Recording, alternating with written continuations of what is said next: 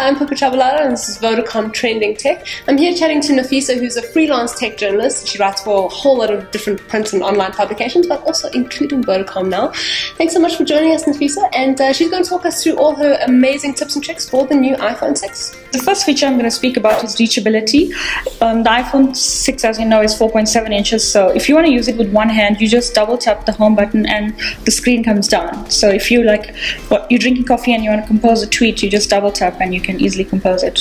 The second feature for me is accessing battery usage. Now, you've got a bigger phone, bigger screen, you want to know what's using a lot of power. To access battery usage, you go into your settings, general and usage, and battery usage, and it shows you here a list of apps in the last 24 hours and the last 7 days. So for me, my home screen and Twitter and my mail use the most power. The iPhone 6 hardware supports faster charging. This is great if you already have an iPad. The iPhone comes with a 1 amp plug point, so you just need to use the 2 amp plug point to charge your phone quicker if you're in a hurry. Another feature is the manual exposure control on the camera. So if you launch the camera app and you tap on wherever you're focusing, you'll see a little sun and a yellow block, and you just slide your finger up or down to adjust the exposure.